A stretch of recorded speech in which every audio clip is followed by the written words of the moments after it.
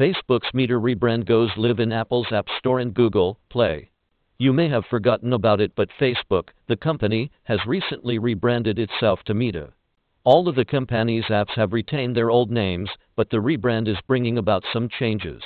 As noticed by Android Police, all of Facebook's Meta's apps in Google Play App Store now have Meta Platforms, Inc. listed as developer. We've checked, and the same applies to most of the company's apps in Apple's App Store, including Facebook itself and Messenger.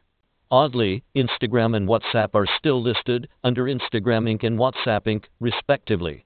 Credit Meta, this change likely didn't bring any changes in these apps' functionalities, but it is notable as checking an app's developer is one way of making certain you're not installing a copycat app of some sort. In short, it's Facebook out, Meta Platforms in. In comparison, when Alphabet became the new parent of Google and its fellow companies back in 2015, nothing really changed for consumers, including the app's developer in Play Store and App Store, which is still listed as Google LLC.